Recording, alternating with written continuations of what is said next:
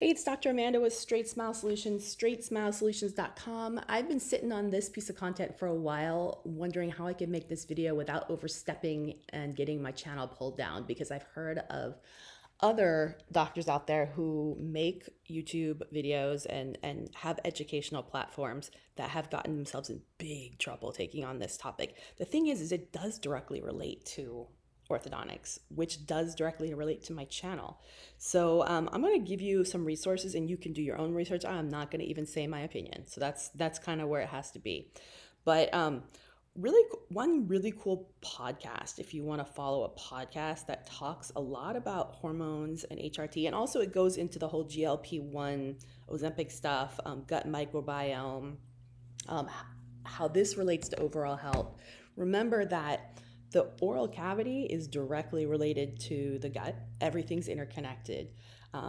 The teeth and the gums and the bone are all directly related to your hormones, your insulin levels. This is all interconnected. How your body is functioning is going to reflect in your teeth, your bite, how teeth move.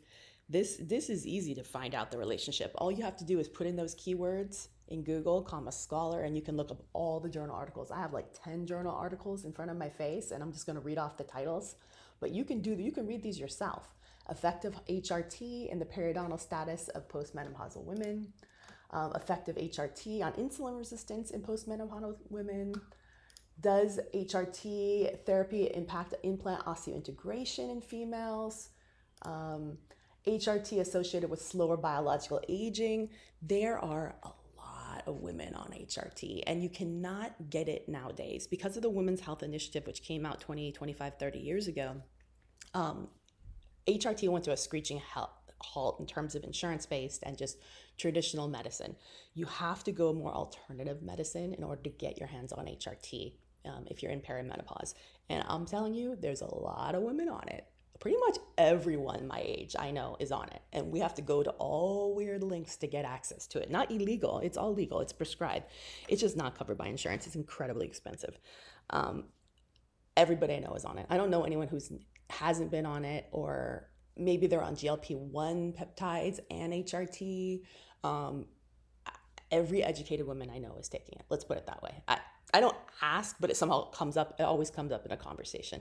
So if everyone I know is on it, but nobody's talking about it, and we know by research that it's directly related to tooth movement, osteoclast, osteoblasts, implant osseointegration,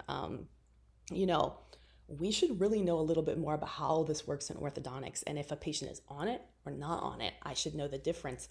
I did know there was a long period of time where nobody was on it because it was a big no-no. Before some of these new studies have come out where now they're really being careful to dose it correctly and to balance the estrogens and the progestins and really make it a low and a normal process with all the other hormones.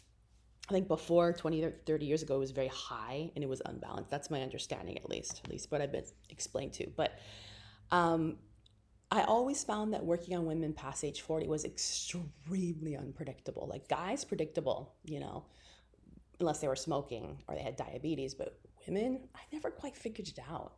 Like why sometimes it's very predictable, why sometimes it's just weird and they have weird pains, and I kind of figured out it has to do something with this. So that's my opinion, at least from my experience. It's got to have something to do with this.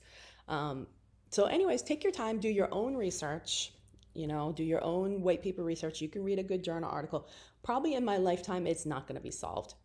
The research is just starting to really explode in this, and there's so many women on it. But I think if you have a female over age 38 or 40, you should be just aware in the back of your mind. Things could be unpredictable, and there's probably no way for you to control it. But definitely opening up that conversation. I think nowadays you should know everything that they're on in terms of herbs, vitamins, supplemental hormones. Some of this stuff, like I said, they're not gonna write it on the medical chart. So you just need to be aware as to what they're taking, and just in the back of your mind, just be prepared. That's the only thing. That's all I can say. I don't really know what else to say. All right.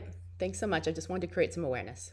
You can do your own research, and maybe in some way down the road, dentists will learn more about this. All right. Thanks.